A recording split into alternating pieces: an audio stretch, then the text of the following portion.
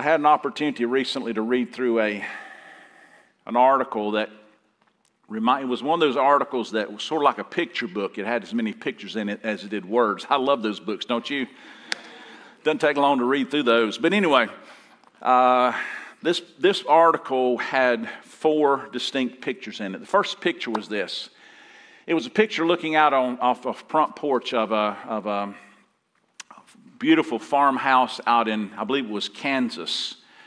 And you looked out upon acres and acres and acres of wheat out, full-grown wheat out in the off the porch. And on the porch there was a mother and her little toddler boy. And obviously you could see the relationship between the two. And so there was just this picture of beauty, and as you saw the relationship with the mother and her child, as well as the fields that were white unto harvest, right? The next picture showed that there was an opportunity in the process, that there was a frantic moment in mom and dad's life. The child was missing, and they showed the picture of them sort of frantically running through the fields, the wheat fields that were out in front of them, acres and acres and acres of wheat fields.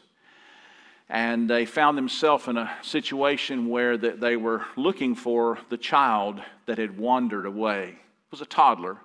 Obviously, the wheat was much taller than the child, and so the child had wandered out into the wheat fields, and they were frantically calling and trying to find every way that they could, and they did that until dark. The next picture showed the townspeople, because then in the afternoon they had gone into town, gathered the townspeople together, and began to put together a group of people, and they agreed the next morning that they would get up early and go and look for the little child that obviously had wandered off into the fields. And the picture that was the townspeople was literally that they all linked hands and sort of walked this entire wheat field as they were walking across hand in hand as a group of people to do what they were called to do, is to look for this little child. And the fourth picture was the picture of the mother holding her little toddler boy who had succumbed to the elements that evening and died in the wheat field.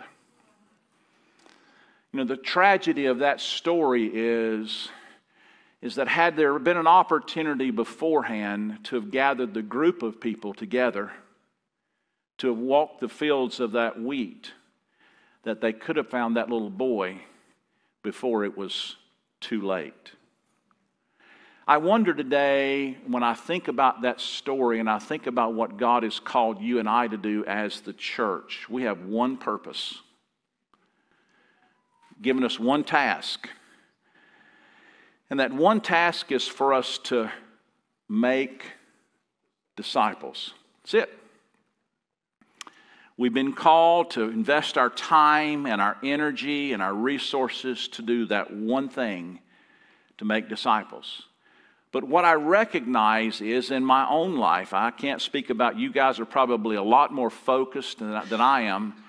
There are times in life that something sidetracks my focus, and I get off focus from time to time. And I think it's important as we think about passages like this that they become for us a reminder of the task that God has set before us to be makers of disciples. We know the context of the story. We've been reading through there. Matter of fact, this week will be our last week in Matthew chapter 5. Next week we'll wrap up our series on the Beatitudes and then ultimately lived out for the world to see. But I'm going to be in John 13, and I would invite you to take your Bibles, not today, but sometime this week, read through John 13 a few times and just ask God to speak to you ahead of time as we get to that place, because I really believe that's where we want to land in this series, because we've been talking about what God does in us so that He can do through us what He desires to do. You know, there's been so many times in my life that I've prayed this little simple prayer. Sometimes it's a little scary prayer to pray, but I've oftentimes prayed this prayer: Lord, do to me what you must do in order to do through me what you desire to do. Because I'm convinced today that God wants to use every one of us to further His kingdom. The problem is we oftentimes get sidetracked, or whatever happens, life happens, it all happens for all of us. And we get to the place sometimes that we lose track of that which God has called us to do. But the Beatitudes really is talking about God working in us, the Beatitudes, so that we might become salt to the world, that we might bring about a sense of flavor to the world. And we find ourselves in the process of it, we leave a taste in someone's mouth. You think about that, don't you? I took a mint just a few moments ago before I got up here, and I've still got the taste of the mint in my mouth. I know some of you are saying, well, why didn't you share one with me? I understand. I'm not trying to be selfish today, but it leaves a taste, right? The reality is when we connect with people sometimes, they leave a taste in our mouth, right? What kind of taste are we leaving in the mouths of the people that we engage with? Being a salt of the earth, God has called us to be such a flavorful aspect in the mouths and the lives of others. Is it going to be bland? Is it going to be destructive? Or is it going to be pleasant, flavorful? And the reality is God's called us to be salt to the world, that we might be able to flavor the world. As God is transforming our lives on the inside, we begin then to influence the world on the outside. And we do so first by being salt. Last week we talked about the aspect of why we need salt and light. And in your notes this morning, I draw your attention back to that passage, back to that place, because I believe, as we shared last week, I want to remind us, why in the world did God call us to be salt and light to begin with? First of all, because of the corruption that is present within humanity. Our world is not in a good spot. I've thought this past week, and we had the opportunity, I rarely promote movies, and I'm not promoting a political party when I say this, but we had the privilege last night to go see the movie Reagan. It was a great historical record of the events that took place behind the scenes there. It was great. But as I left that place last night, I thought, how much further down the road of corruption has our world traveled since the 1980s? We have, I really believe, now I'm not being prophetic when I say this, but I really believe that the reason why we're seeing such a rapid digression of morality and everything else in our world is because I really think that we're in the last days. And Christ is coming back soon. And when He comes back, here's my heart. And I want to somehow this morning, my goal today is to help you to hopefully gain this kind of heart. I want to be able to meet Jesus and look Him square in the eyes and honestly say to Him, I have furthered your kingdom. Now, everybody wants to hear Him say, well done, good and faithful servant. We do. But can we honestly say with the lives that we've lived, I've devoted my life to further your kingdom? I want to be able to say that. Because that's what God has called us to do, right? He's called us to make disciples. But we see the corruption in our world, around humanity, but we also understand that God has called us to be lights because of the darkness that is also prevalent in our world. If you've seen the news media, some school system in Florida has recently taken a stand to be able to invite pastors to come in and be counselors in the state of Florida. It's a great opportunity. One of the first groups of people that raised their hand and said, we want our pastor to come, was the Church of Satan.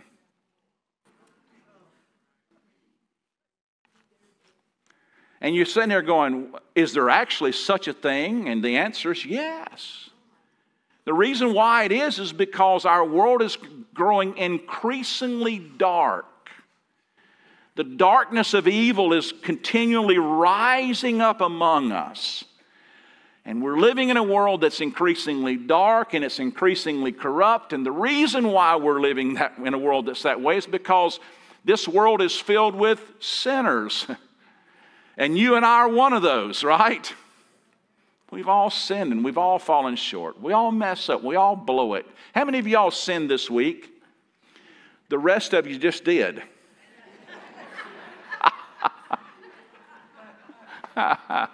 Lying's still a sin. Anyway. I love you anyway. I'm grateful God loves us, right? Amen? As we look at this passage this morning, I'd like for us to consider, pick up, if you would, Matthew chapter 5, verse 13. I'll read the context. Remember the Beatitudes that was established prior to that, God working to transform our lives from the inside so that, verse 13, you are the salt of the earth. But if the salt has lost its taste, how shall its saltiness be restored? It is no longer good for anything except to be thrown down and trampled under people's feet, to become the roadbed that we would walk upon. Verse 14. And he's called you and I to be the light of the world. A city that's set on a hill cannot be hidden, nor does people light a lamp and put it underneath a basket. This little light of mine, I'm going to, what? Let it shine. This little light of mine, I'm going to let it shine, let it shine, let it shine, let it shine. Don't let Satan it out, right? I'm going to let it shine. Don't let Satan it out. I'm going to let it shine, let it shine, let it shine, let it shine. Hide it under a bushel. No, I'm going to let it shine. We don't light our lamps and put it underneath a bushel. We don't put a bucket over top of it. But rather, he's called us to be able to give light to the entire house. Verse 18 goes on to say, 16 goes on to say, in the same way, let your light shine before others so that they may see your good works and give glory to your Father who is in heaven. Let me mention 3 or 4 things, if I can, sort of by summary of what we need to clarify the source of light. Number one is, as a follower of Christ, you and I are a vehicle through which light is cast. This morning I've got a flashlight. It's a handy little flashlight. It's a neat place. Matter of fact, if you know anything about these flashlights, they are not only good for light, they're also good for, you can use them for weapon, right? Sometimes you may need to do that. You know, y'all used to do that maybe in the police department. Had these big old long 5-cell flashlights you had to drag around like this. But boy, when you swung it, you had some weight to it, right? But the reality is this light without batteries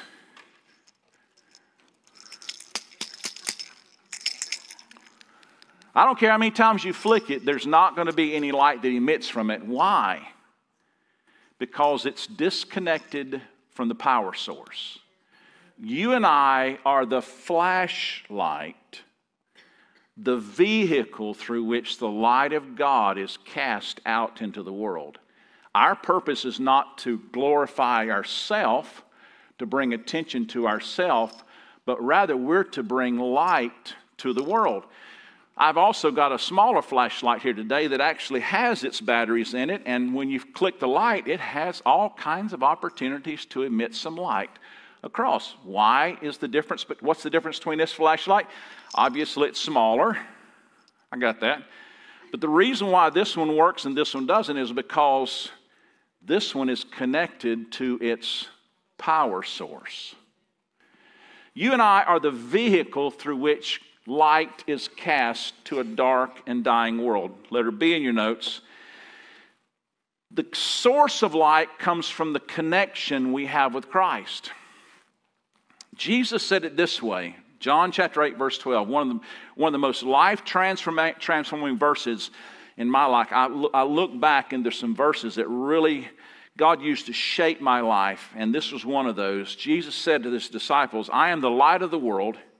Whoever follows me will walk no longer in darkness, but will have the light of life within him. God provides for us an opportunity to be connected with the light of the world. Jesus said, I'm the light of the world. We're not, but we are lights to the world because we're connected with the Savior, and therefore we emit His light to a world around us. Thirdly, our connection with Christ then becomes the light. letter C in your notes, becomes the light that the world will see. I've included in your notes this morning a short paragraph from Charles Spurgeon. I don't oftentimes include that. I don't want to highlight what men have to say. I'd rather highlight what God has to say. But I think he hits the nail on the head today.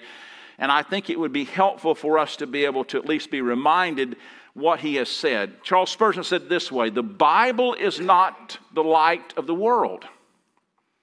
We oftentimes want to make it that way. Westboro Baptist Church is one of those churches in America that doesn't necessarily bring benefit to what God's called the church to be.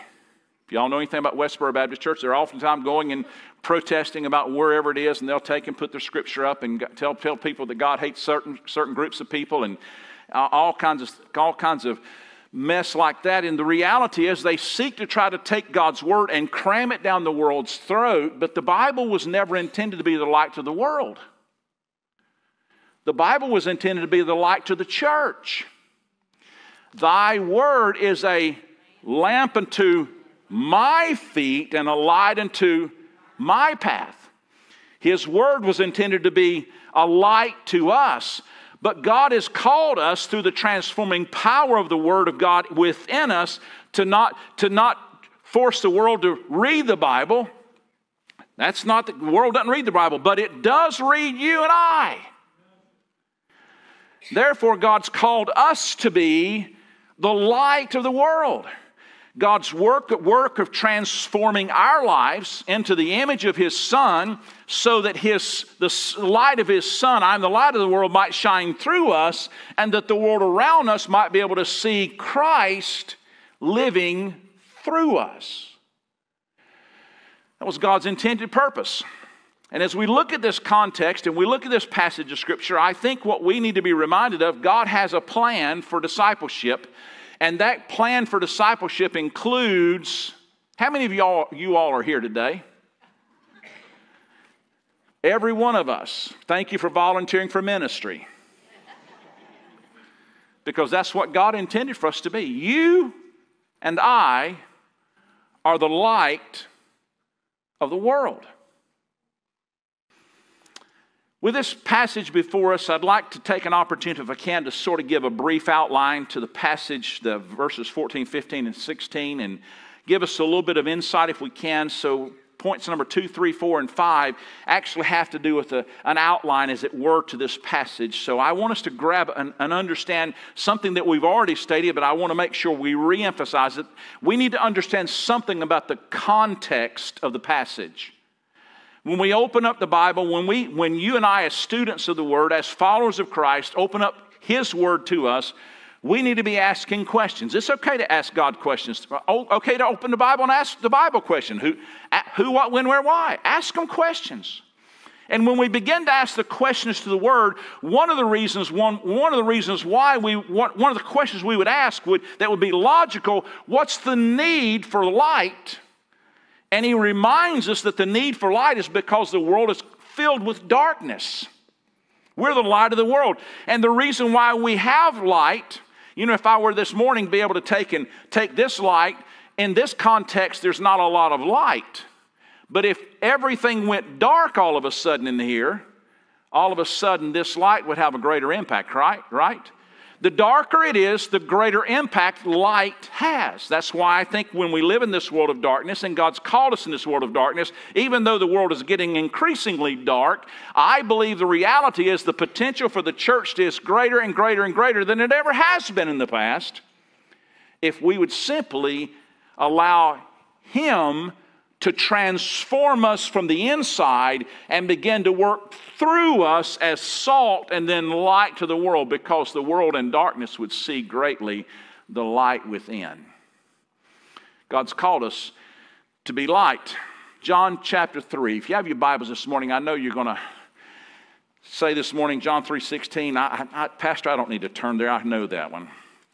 For God so loved the world that He, what?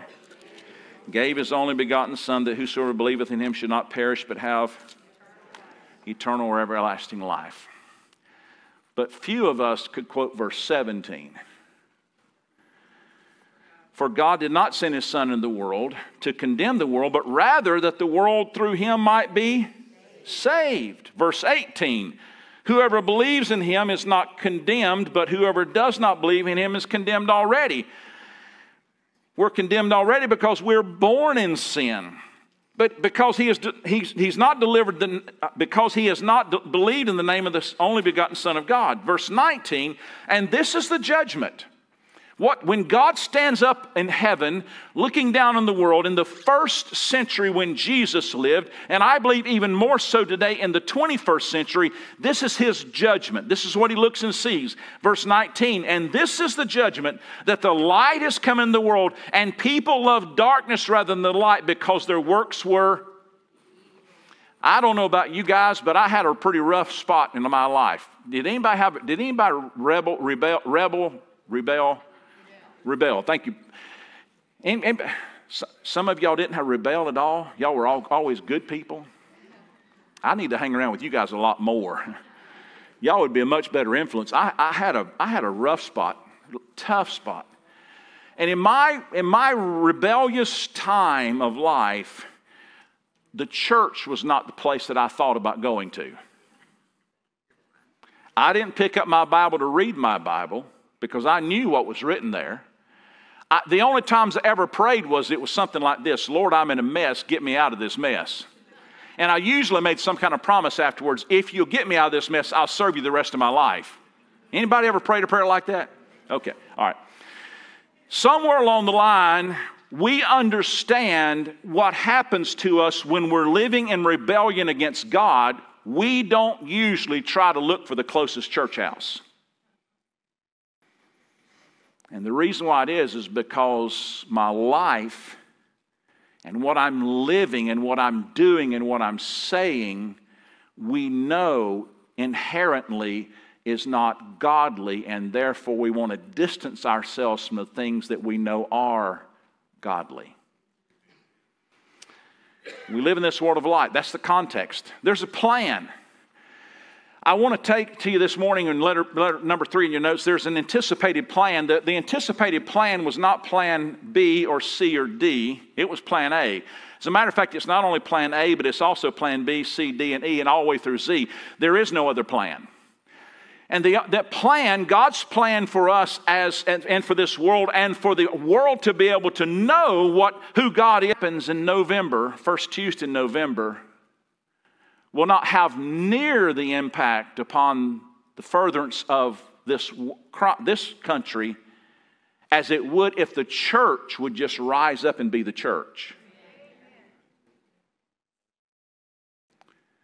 There's a third thing I want to make sure that we grab in this passage, and that's this: that the potential problem is also identified, is that we typically want to put our light somehow or another under a basket and become secret followers, as it were. Now, there's probably a lot of reasons for that, why we might do that.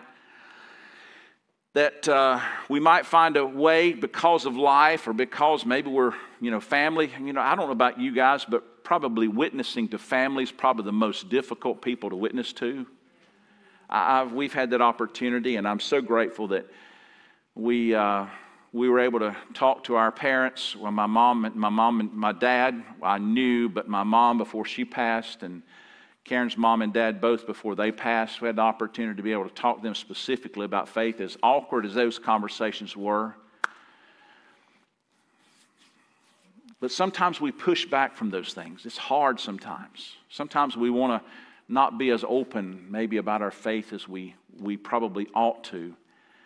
But Scripture says to us, when you light a light, when you light a candle, when you light a torch, you don't put a bucket over top of it, but you actually light it so that it might cast darkness away, that it might benefit the whole. And so we don't need to be secret followers. We're not Masons in a secret society. We're not pagans having known the mysteries that can only be shared with those who are learned. We're not a cult that's only known by a few. We're a city that's set on a hill so that our lights might shine for all to see. That's the problem. Sometimes we just simply want to sort of hide, but we need to let our lights shine. And the reason why we let our light shine, verse 16 says, so this, look at your passage, let your light shine, so shine before men that they may see your what? Good works. I want to pause right there, because if we're not careful, we're going to read that and we're going to take this vehicle through which God has called us to illumine the world, and we're going to say, God, you want us to shine so that they can see our good works. And temptation is that's what happens so many times with us. We find ourselves in a position where we want to do things that are good and right and fitting, and sometimes we just want people to recognize it, right? How many of y'all like a compliment once in a while? I do. We all like that, and we all sometimes need those kind of things in our life. But the Scripture says, let your light so shine before men that they may see your good works. I want to take a pause, if I can, and talk about that word good for just a moment. The typical word that we would find in Greek for the word good would be the word agathon. There's such a beauty about their goodness that becomes winsome to those who see what's happening. In other words, the beauty is not contained within the vehicle. The beauty is within the vehicle, but the beauty radiates out to draw attention to something else. And that's what happens to us. That's what God's called us to be. So that God's called us that we might find a way to so light the world that the world might see our good works, but not take notice of us in the process, but take notice of the light, the source within. By the way, verse 16, let me take a little footnote here as well. It doesn't say, turn your light on. Are you with me? It just says, you are the light of the world. Verse 16, in the same way, let your light shine. If you are a follower of Christ, and if the Beatitudes are growing within you, if you are connected to the source and the transforming work is going on within you, you don't have to turn your light on for people to see the light. It's already there. It radiates outside of you simply because there's transformation going on the inside. That's the reason why you can't blow it out. Because it's already there. You don't have to turn it on. Let me mention lastly, if I can, in this passage, there's the intended focus. Let your light so shine before men that they may give glory to your Father. Glory to God. That He might be able to be seen in your activity, realizing that what you're doing, your activity, your words that you're speaking, the actions that you're doing, the way that you demonstrate yourself are possibly and likely not normally what you would typically do, but it's because something's happening on the inside of you that ultimately brings about something radiant on the outside of you. That's why I wrote down, and I shared with you earlier, a statement I read off a lady's blog when I began the study of preparation of this several weeks ago about salt and light. And as she wrapped up her blog, and I wished I could have found it to have said it, but this is what she said. She said, I want my life to be lived in such a way that when I meet Jesus, I can honestly say to Him, looking Him square in the face, I can honestly say, I have furthered your kingdom.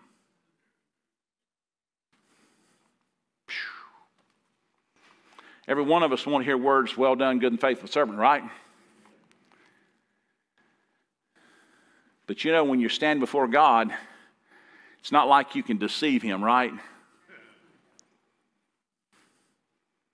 But is it the desire of our hearts so much so that we long for the day that we can see Him face to face, and we long for the day where we can honestly say, Lord, I've lived my life. I've done everything. I have furthered your kingdom. Let me mention, if I can, 2 or 3 things to you in wrapping up and closing. Most of us, if you'll go ahead and take that next slide, most of us today did not come to Christ because you heard a message from Billy Graham. That may have been the vehicle through which you came to Christ, but the reality is most of us came to Christ because we had some people in our life that were light and salt to us. The reality, who are those lights in your life? For me, it was my mom and dad.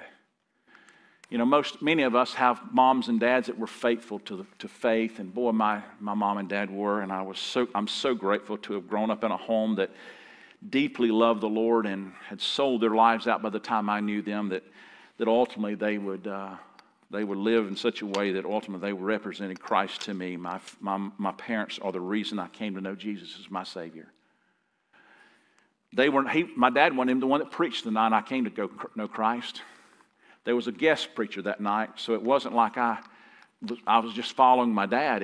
But they had sown enough seeds in my life that I saw Jesus in them, that it drew me to Christ. And when the time was ready, I accepted Christ. How many of you all could say there's somebody in your life that really drew you to Christ? Most of us can this morning. I challenge you, as I've done just over the last couple of weeks. I've just paused to thank God for the lights that have been given and shown in my life. Where would I be? Obviously, where would I be without the grace of the Lord Jesus Christ? But where would I be without a mom and dad who loved me enough to show Jesus to me? And we could say the same thing about the lights in your life as well.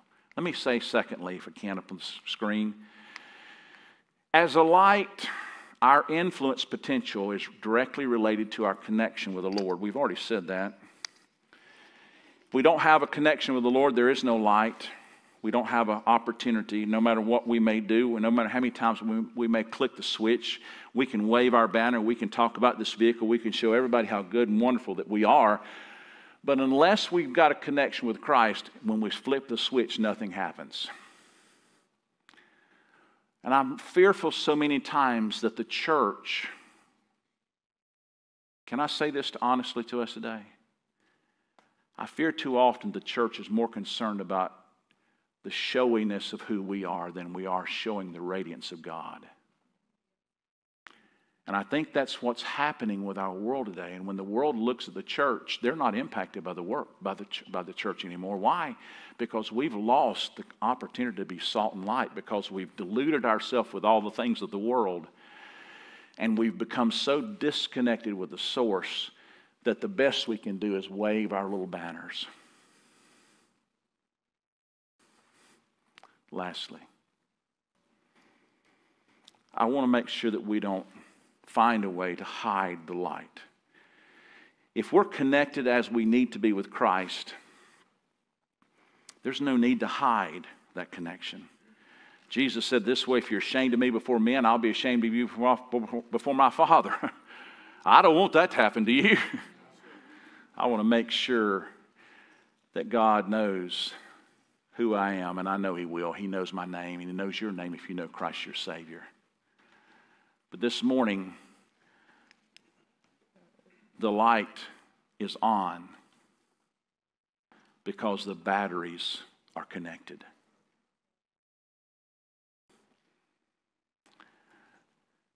So today, I wonder when I look at my life, what difference have I made for the kingdom? What difference have you made for the kingdom? If we get to the end of our life, Paul said, I've fought a good fight, I've finished the race, I've kept the faith. I want to say that. But I have become burdened over the last several weeks as I begin to study this series. I've become burdened. I want more than anything else to be able to say before God, I made a positive impact for your kingdom. Not in any kind of braggadocious way, but that's what God's called us to do. That's simply our mission. So at the end of the day, I just want to do what God's called me to do. How about you? Do you want it enough to make sure that you remain connected to the source? And do you want it enough to make sure that in the scope of life, we don't do anything to hide the light that emits from us, rightly connected with the Savior? Would you stand with us for prayer, please? Father, we do bless you today, and we thank you so much for the opportunity that you've given to us as your children to know you as Savior, to have an opportunity that our lives might be transformed by the power of you at work in our lives. Your Spirit works within us to be able to make us more like you, less like us. Paul said in Romans chapter 8, we've been predestined to be made in the likeness of your Son. And God, I want that. I look around at our community and my goodness, we're seeing rapid growth all around us. And if I understand anything that your word tells us, it tells us that our responsibility to this city is growing. It's increasing because this city is increasing. And I pray, oh God, today, thinking about that wheat field that little baby died in because there wasn't a church, so to speak, a group of people that held hands and walked together to accomplish that same purpose. May it be never said of Northridge Church that we've ever come to the place where we've not fulfilled our mission or not sought to fulfill. May it never be said that we got so distracted with life and stuff around us and things that were happening around us that we ever got to a place where we ever let go. Because, Lord, I don't want a child to die. Because we as a church was not together doing what you called us to do. God, call us to yourself. Raise us up. Call us out, oh God, out of our pits and raise us up to be the men and women, boys and girls you've called us to be, so that in this world of corruption, we may leave a taste in the mouths of those we meet that is winsome and attractive, that ultimately builds thirst for the things that's within. And may we radiate the love of the Lord Jesus in such a way that the world will see Christ in us, and that ultimately they may glorify our Heavenly Father that you've called us to direct people to. God, use us, we pray. In Jesus' name, amen.